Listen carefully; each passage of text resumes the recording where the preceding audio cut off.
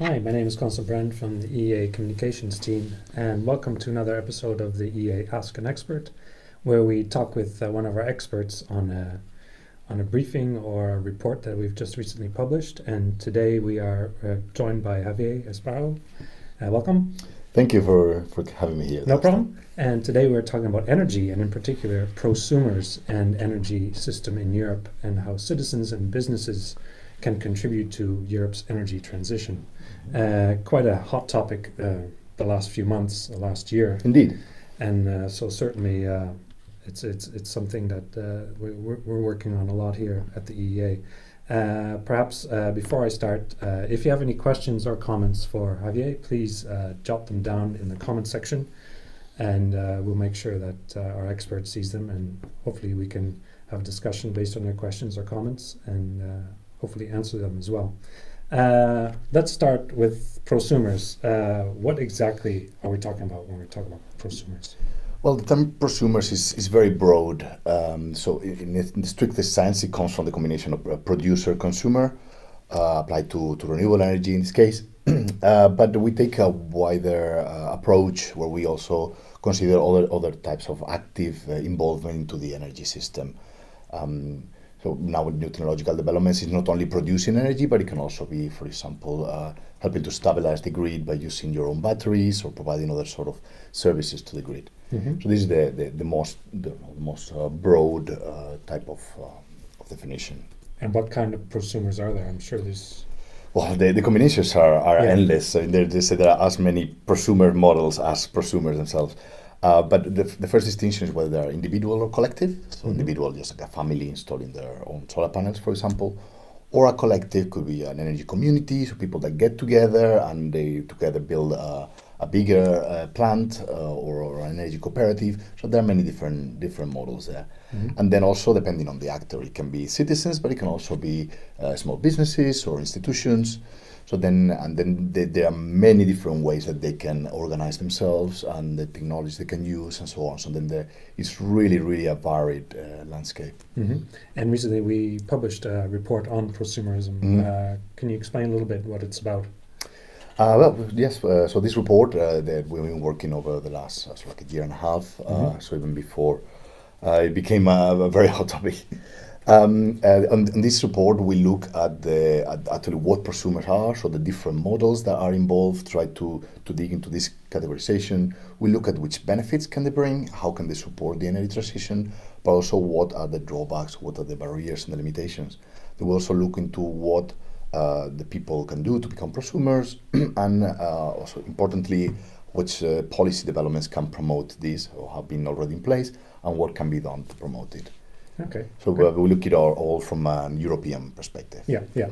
We'll delve a bit into the detail of that. But again, if you have any questions or comments, please jot them down on our LinkedIn feed or our Twitter feed, and even our Facebook feed if you like, and we'll make sure that we get to them. So what are the key benefits of prosumption compared to large-scale renewable energy plants? Mm-hmm. So what are we talking about here? Yeah, well, the benefits of renewables in general, those are very well discussed already. So we focus a bit more on, we just asked, like, what's the difference to just a large solar plant built by a utility company. And here the benefits are multiple. If I have to choose just a few of them, so one of them is the acceptance by the population. So the public support for renewables is stronger when the citizens are involved and when they benefit from it as well. The protection for consumers. If they generate most or all part of their electricity themselves, they're less exposed to fluctuations on energy prices than we see right now. The issue of land as well is starting to become increasingly problematic. So many prosumer models rely on rooftops, which is land that's already built up. Yeah. So it doesn't saves a lot of space. Indeed, and also that prevents taking land that could be used for other uses. Yeah. And then I would also like to highlight I think it's quite critical point, the fact that is with prosumer we're able to mobilize funds that would not be otherwise available, because most people don't use their household, like their family savings for for renewable energy. But if it's your own solar panels, then you're mobilizing this money that would not be available otherwise. Like the large utility companies usually use other funds. Sure. So this promotes as well the energy transition and help us mobilize funds to get closer to that point. Now, what pops up in my head right away is, the price of installing solar panels on my roof or something. What are the drawbacks of prosumerism? That's one of them. In many cases, particularly for individual prosumers who want to install solar panels in the house, the cost, the capital investment up front is substantial. Yeah. And some of the helps provided are afterwards. So then not everyone can afford 6, 7, 8,000 euro to just do the initial installment, sometimes even more. So this can act as a barrier, and it's also criticized that some section of society may not be able to access it. So then there are, of course, different things that can be done, different ways of supporting prosumers earlier on, or it can also be joining a collective prosumers in an energy community. Sometimes pay an initial fee of 100 euro, which is far more affordable, and you can already start becoming a prosumer. Right. But this upfront cost is one of the limitations. Then there is also the issue of cost effectiveness. Building a big power plant is, of course, more efficient just because of economy of scales than doing many small ones. And this, once again, energy communities, they can get together and get bigger projects, become cheaper. But in those cases, usually they're not on rooftop. So every model and every combination of factors have their pros and cons. Yeah. So this is just to name a couple of the drawbacks. Yeah. And certainly that we're talking about scale here, and as you mentioned, a plant. This is obviously not going to solve the energy crisis we're in. But it can help.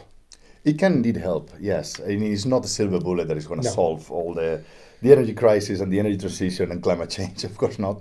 But it definitely helps in the sense that, it helps to stabilize the prices. It also helps to increase the energy security of Europe. If we generate our own energy, then we don't need to import, or we will reduce the amount of fuels that we import from other places. Also, this applies both for prosumers and for large scale. Just more renewables needs. And then, of course, the environmental benefits too. But I believe that the future energy system where we're going is more decentralized than what we have at the moment. And there will be a mix of large scale utility plants and also more decentralized smaller ones. And for this, we also need a solid, stable grid that is smartly operated. Yeah. And how big of an impact can citizens, prosumers, play in helping to reduce the negative impacts of the energy crisis, especially energy bills? When it comes to the energy bills, it can be pretty high. But then, of course, it depends. Like everything on this field, it depends. Depends on the country, depends on the amount of sun that you have, depends on the public help and financial support. But we can talk that a family can save perfectly like around 1,000 euro per year in installing the solar panels. Now with the current energy prices, even more.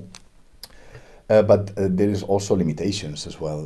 There is a huge demand. Now we were hearing some anecdotal evidence from people and also from industry that they're having a huge demand that they cannot really cover at the moment. And then there's also the issue of shortage of skills. In many countries, there is a long waiting list to get qualified people to install the solar panels. And here is where there is a big opportunity for professionals and also for countries to develop their curriculum. So while the potential is very high, it's not so easily deployed like instantly all across Europe. Yeah, and we're not just talking about solar panels, are we? What other technology? It's not only solar panels. I mean, solar panels is the technology of choice, and there are some studies that say that technically it's feasible to cover a quarter of all the EU electricity demand with just rooftop solar panels. Like, technically feasible doesn't mean that it's economically feasible, very possible. And this, because it's modular and it's relatively easy to operate, is the technology most commonly used by prosumers.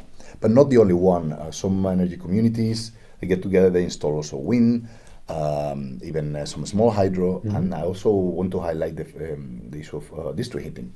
because this is not typically the realm of prosumers, but one of the case studies we have in our report, actually using the district heating to heat their own town, Okay. and it's operated by an association of people of consumers. Yeah.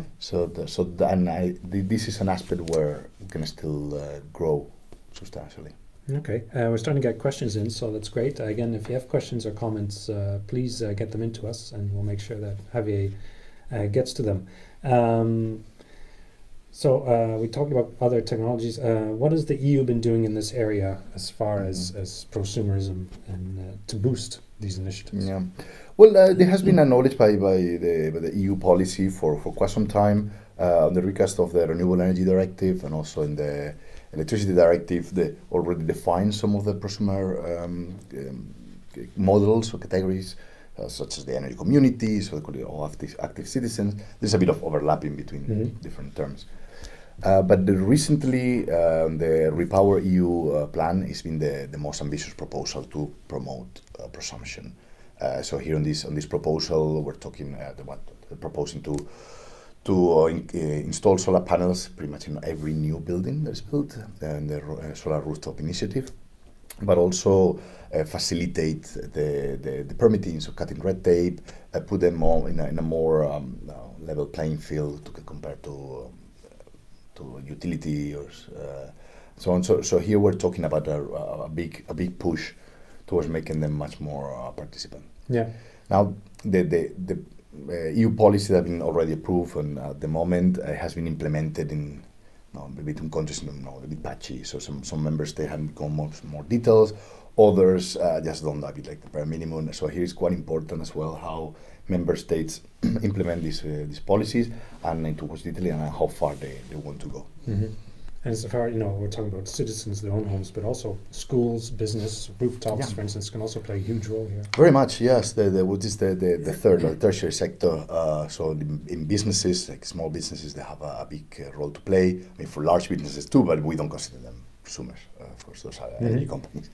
And but then institutions too, like schools, sports facilities, and so on. And sometimes they can also join forces.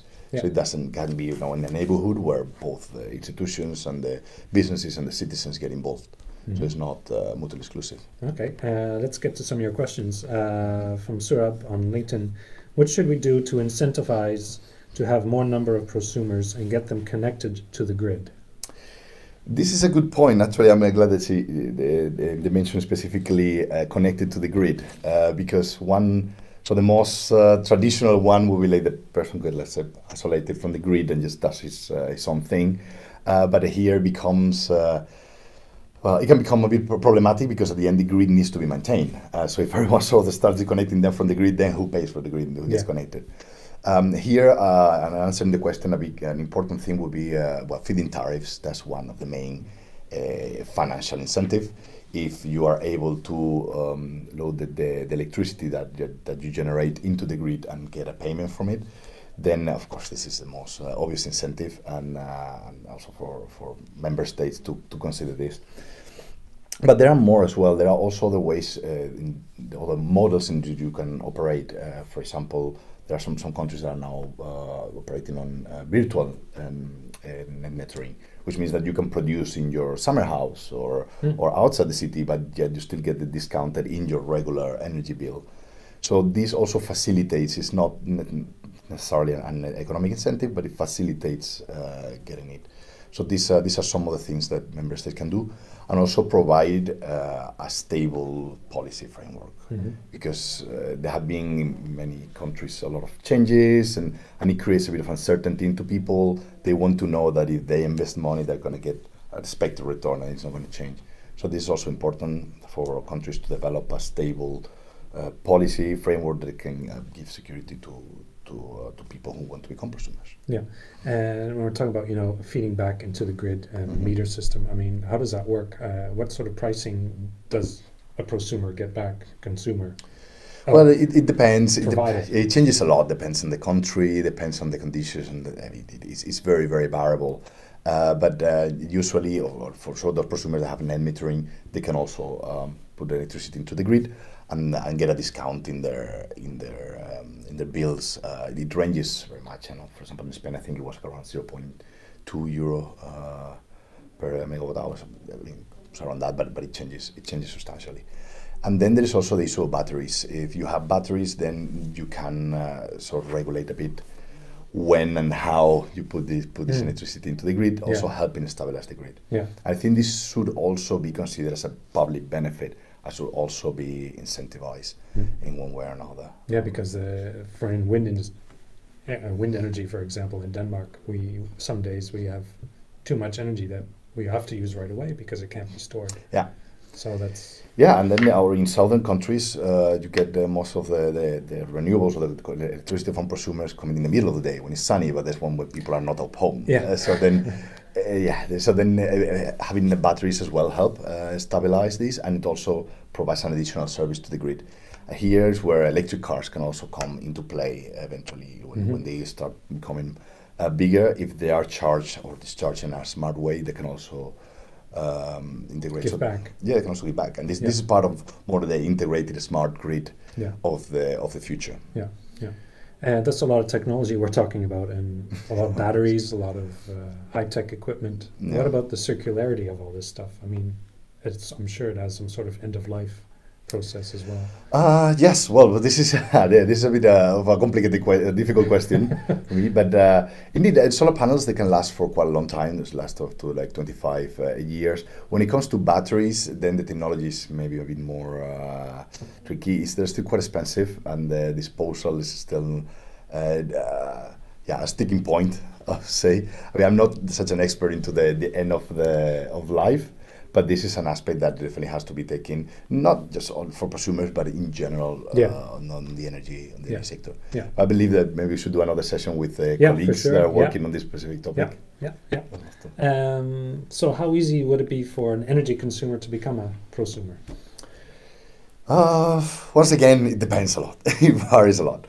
So we say if it's an individual household, then it can go from DIY or gets some professional who does it for you and arrange it, and then it requires an upfront cost. It requires finding a professional. It requires getting the right permitting, and it can be more of a burden. But then it's yours. Then there are also more and more companies who are like energy companies who are providing these services. So they already provide the helping with the financing. They install it for you. They operate it for you, and it may not get as many benefits, but it makes it much easier. And then, of course, when it comes to collective prosumers, it depends whether there's a big one or small one. But for the big ones, it can be as easy as changing your energy supplier, paying a small entry fee, and then that's it. You're a prosumer. You're part of a community which is investing in renewable energy projects across the country and providing energy to their members. Yeah. So it can go from like very easy to much more complex. Yeah. So it's a very diverse indeed. field right now. We have a comment from Thibault. Hello, one day I hope that together we can guard an equity between nature and us. Indeed, that's what we're working on here at the EEA and the EU in general on environmental issues. There's also a comment about the sound quality, if we can put the microphones closer, so certainly we will try. Indeed. So. I hope you can hear us better now. Thanks, that's good feedback. What are the key challenges and hurdles facing prosumers, and what can governments do to make us easy as possible for them? Yeah, well, one of the main barriers I mentioned before is the policy framework. Sometimes it's not as well developed in some countries compared to others, or sometimes they develop for certain type of prosumers, most typically individual prosumers, but then there is a big gap or hole for collective prosumers. There is much more clarity into how to get together, how they organize, or how they can sell energy from one to another or share between them. So this is one of the main barriers at the moment. Yeah. And then as well, as we mentioned before, the high demand, the lack of skills is also a problem, and the lack of expertise in general, not only technical into how to install the things, but also into how to run it. So you want to create a local cooperative, you need volunteers and you need the people who know how to do it, or you need the companies that can help. This is also interesting, a phenomenon we've seen recently. There are more companies who are helping to set up energy cooperatives. So they actually help citizens to organize themselves and to get the technical expertise they need to become energy communities in this country, like in Portugal, for example. So that's also quite interesting how the private sector is also sort of like supporting citizen initiatives. Yeah, interesting. And well, what further work are we doing in this area at the EEA? Well, we published this report that I encourage everyone to read. And it's available in our website, and we're now finalizing in the last very last stages of briefing, which focuses specifically on prosumers and cities. So this is a bit more specific into what municipalities and cities can do, and what also differentiates prosumers and cities from more rural areas. And this will see the light in, I think, a couple of weeks or so. Okay, can we have a little bit of a preview? What is the difference? What sort of dynamic are we talking about between rural and urban? Yeah, well, there are substantial differences. Urban areas, they're much more compact, so you have much more people living together. There's a lack of space, which is much more substantial. But on the other hand, you also have a more compact transport system, so it gives the possibility to link to mobility, to electric mobility, and to district heating too. This is much more common in urban areas than in cities. And then, of course, municipalities don't have the power to create like nationwide policies like countries do, but they do have a lot of influence into how they shape the energy system, how they provide support to the citizens, and also even providing land as well, like roofs in their own buildings, municipal buildings, and so on. So yeah, then there's quite a lot of characteristics. Yeah, interesting. Another question from Surab: does peer-to-peer energy transactions have a place in the near future? Can you repeat the question? Yeah. Does peer-to-peer energy transactions have a place in the near future? I do believe so. I think this is still very incipient, and as mentioned before, you it's really not very the know-how how to. Yeah, well, it's more like of a virtual thing. It's not that you actually send a cable to your neighbor, and pass him the electricity. But it indeed avoids. So it's not like it goes to the grid to a large utility company and then they sell it to someone else. But you actually just sell it to this person. This can be done in a microgrid, so like physical peer-to-peer, but it can also be virtually. And unfortunately, not all the current legislation in Europe allows for this. This is still rather niche, but there is a push to make it happen. So instead of you just being basically you can only sell to the grid and you can only buy to the grid, you can actually just buy for your neighbor. And this is already happening in energy communities. So you get in the energy communities where you're sharing pretty much the resource. you're pretty much you're generating in general, but you're also sharing it with your peers. Yeah. But I hope that it develops further because I think this will also increase the possibilities and the different models that prosumers can use and can also lead to cost reductions. Just a few minutes left, so if you have any last questions or comments, please get them in now before we run out of time. Do we have any sort of sense of how many prosumers there are in Europe? Unfortunately, we do not know. Okay. How about where it's more popular and less popular? Or? Yes, well, it changes quite a lot between among Europe. Unfortunately, one of the main conclusions of our report as well, one of our main recommendations, is that we need better monitoring. Yeah. We don't really know how many prosumers are in Europe, partially because the term is very vague, but also because of the lack of statistics. So now there is a new legislation coming up for part of the governance regulation that will, so EU legislation that will force member states to report on certain metrics that can help, like energy producing buildings and so on. But it still doesn't offer the full view, and member states should, or they would recommend them to establish monitoring plans. So then we get to know how many energy communities are, how much energy they're producing, from which sources, also individual prosumers, how many individual installations, and so on. Mm-hmm. And then there are many differences across Europe. Countries that have already a very well-established tradition of presumption on communities and so on, such as Germany or Austria or Belgium or Netherlands. So they're here in Denmark as well. There have been some that have been from the 70s. Yeah. So those are much better developed. Others have developed quickly over the last few years, for example, like in Spain or in Portugal. And there are other countries where it has been a bit slower, but it's picking up. For example, in Poland. So generally in the eastern part of Eastern and Central Europe, there had a lower tradition on energy communities. Mm-hmm. But we have seen in Poland that the self-consumption of the individual prosumers has skyrocketed over the last few years. However, there's like the community aspect is still not fully developed. So it changes according to different countries, different traditions, and also different weather conditions too. Yeah, certainly, yeah. We have a question from Sophie. Would it be possible that the EU makes a comparison between the aids of the different countries of the EU in relation to the types of energy for better transparency? Mm-hmm.